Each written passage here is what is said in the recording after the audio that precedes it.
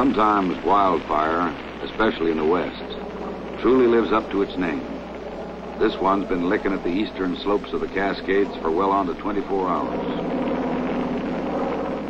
By midday, high winds turn fire against man.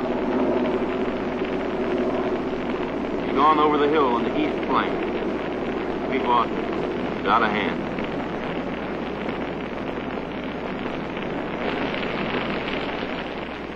To call for help, men respond from over a dozen states. Veteran Indian crews leave the southwest to fight a fire 1,300 miles to the north.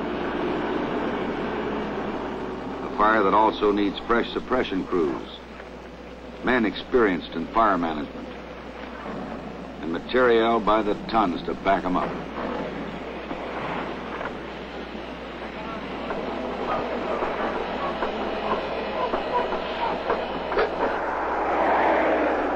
I'm Doug Maxwell, fire boss, on my way to take over down there.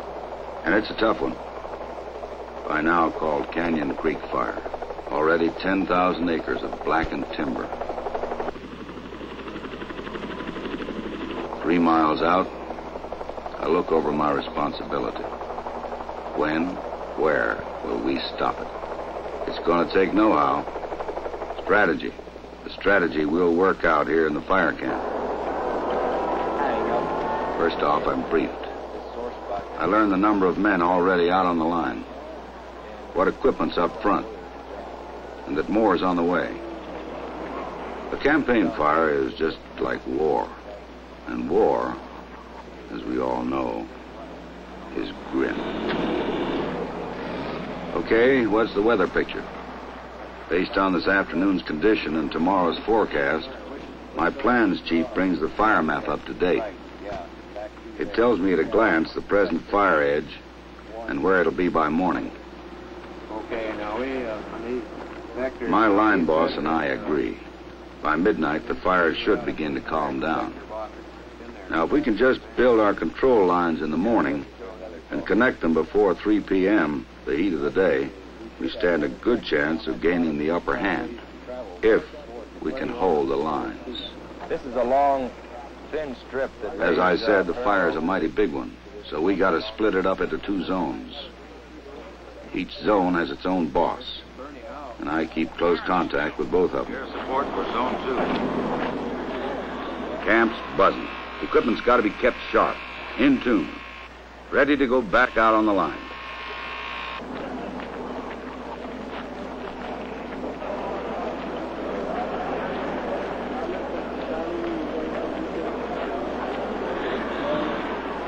With today's frozen meals, a few hands can turn out a barrel full of dinners in no time. It's important for the men to have their chow, piping hot, refrigerator cold. The roadblocks will tell the public the bad news. Recreation areas are closed, maybe burnt out.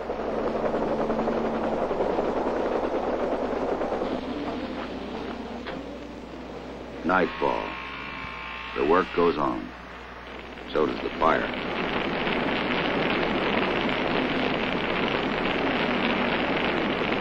Will it quiet down? Or will wind or low humidity keep it spreading all night? Zone 2 meets at 9 p.m. The zone is divided into 3 parts, divisions. Divisions 1 and 2 are handline shows. Division 3 is a tractor show. Now, completing the line between Divisions 2 and 3 by noon and holding that line during the heat of the day, that's going to be the big job. Well, we're in luck. The Canyon Creek fire calms down. But our work doesn't. 4 a.m. Big day lies ahead. I hold a morning briefing. The idea behind it is to communicate to every level. In other words, if we don't all get the message, we're in trouble. Can't afford to miss a trick. What's the revised weather forecast? Wind speed, direction, the humidity. Where are the hot spots going to be? Will all our forces be in the right place? at the right time. And I can't stress safety for our crews too much. We don't want a casualty list. Yes, our objective goes pretty much without saying. Put the fire out quick as we can. Point is, we must all see eye to eye on how to do it best. Not enough men in Zone 2? More tractors than hose for Zone 1? We thrash it all out until the plan feels solid to everybody around the table. Men of Forest Service and other federal organizations, local, county, state. Total cooperation.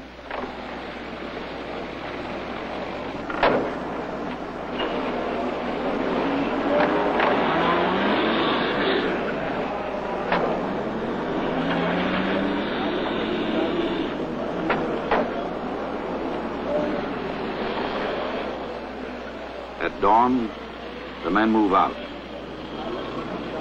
Loggers, mill crews, volunteers, people from town, military men, you name it. And they take with them today's training and technology. Yes, technology. For instance, the details of a fire are hard to see at night or through thick smoke. Used to be a problem, but isn't anymore. Fire Research has developed an airborne electronic scanning system. It can detect small fires and map big ones. It electronically senses details of the fire: the fire's location, size, its perimeter, its direction of spread. Seconds later, a photo of these fire details is airdropped, and headquarters gets the picture. The big picture. Actually, in this area... Reinforcements continue pouring in. It's a mighty battle of men and machines. A battle that can take many directions, and does.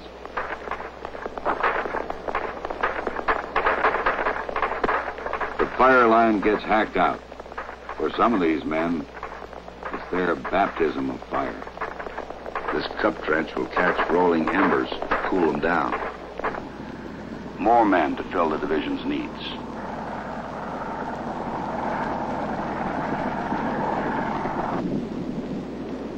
Bad news. Winds up to 15 miles an hour now, with peak gusts of 25. That could mean trouble. Might have to change our strategy.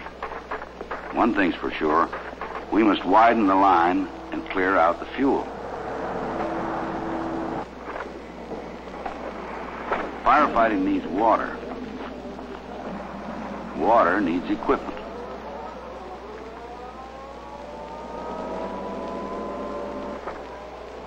We use fire retardant chemicals, too. To help the men in their battle, helicopters and fixed-wing aircraft knock down hot spots with retardant drops.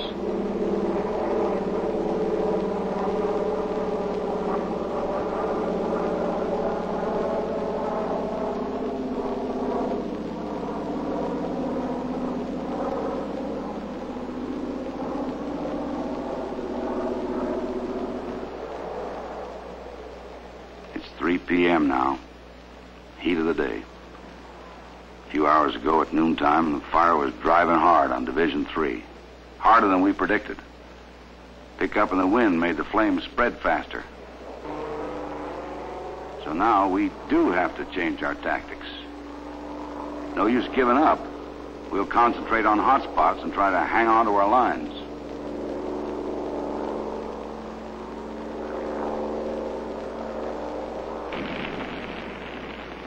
Pressing our men. Pressing them hard.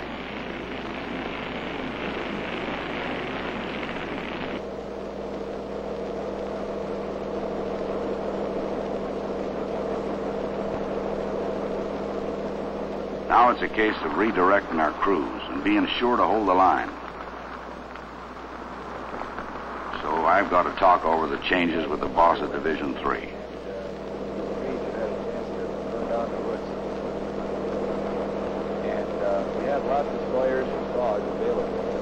We agree on the new tactics.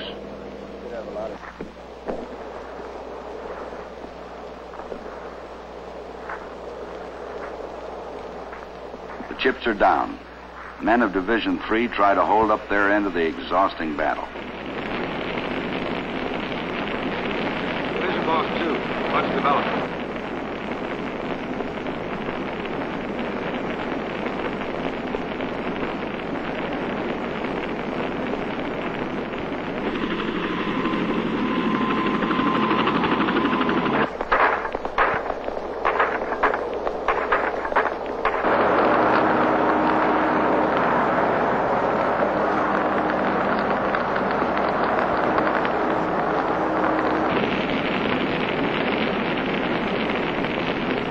Helicopters on the way. 10-4.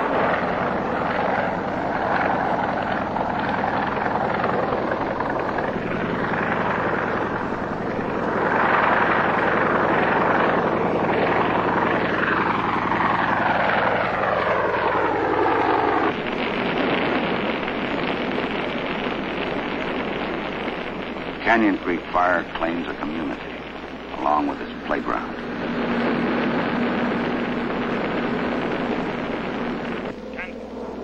Make the drop west of that.